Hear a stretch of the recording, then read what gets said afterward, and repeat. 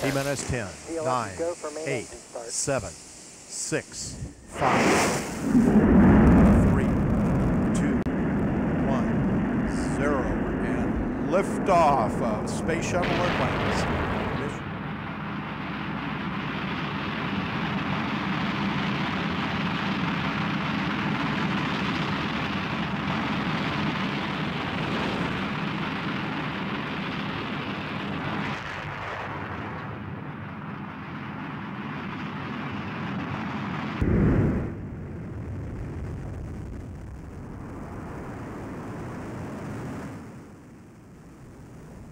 Hi, my name is Oda Lutz. I'm the NASA Explorer Schools Coordinator at the Jet Propulsion Laboratory in California.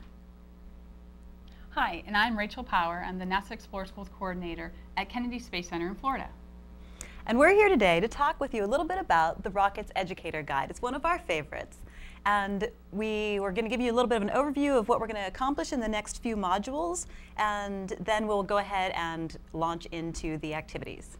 Right, so throughout this electronic professional development, we'll be talking about the Educator Guide. We'll kind of give you an overview how to navigate through the guide. We'll look at specific activities, how to actually navigate through the activities, but we've selected one in particular that we'd like to focus on today, and that is making a basic high-power paper rocket. From that, we'll launch into the science and engineering concepts that are involved with launching a high-power paper rocket. Yeah, and actually, we mentioned earlier that this is one of our favorite activities, one of our favorite guides. Right. So it's one of my favorites just because it's been around for a really long time. The lessons are tried and true, but recently it was updated. Right, so some of the activities are brand new. A lot of you might be familiar with the old Rocket Guide. I don't want to say old, but the previous version of the Rocket Guide. So this has been all new, updated, brand new activities, but some referring back to the tried and true that like we always have loved and enjoyed. And one of the reasons we like these activities is the materials are easy to find. They're things that are common around your house. They're common in a hardware store. And the instructions are really quite easy to follow. Right. They have great reproducible worksheets. They reach a variety of ages and different difficulty levels. So it is a really great guide. Right. So shall we go ahead and take a look at that guide a little bit? Yeah.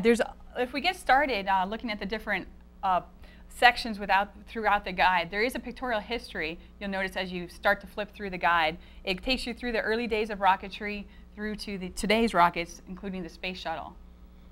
And after that, you'll find a section on how rockets work, and you'll see some illustrations that use common everyday items, things that kids are familiar with, to exhibit the forces and motion standards. Right, and then we apply those forces to rocketry to try to inspire students to continue wanting to learn science, technology, engineering, and mathematics.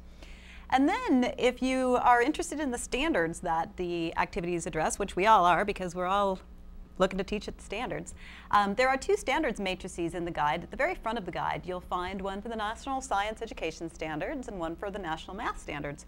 The way the matrices are organized is along the left are all the activities in the guide, and across the top are the standards, and then the little rocket designates whether that particular activity hits a particular standard. Additionally, there is a suggested grade level matrix for each activity. Again, you're teachers, we're accustomed to adapting things for various grade levels, so this is merely a suggestion and things can be adapted up and down. But it does give you a good overview real quickly. If you just want to quickly glance at that matrix, you can get an idea of which activities might apply to your students. Well, gosh, Rachel, it looks like we have everything we need. It looks like we have a guide that has explicit instructions, some great PowerPoints. Absolutely. I think we have everything we need, and we should probably launch into one of our activities. All right, let's do that.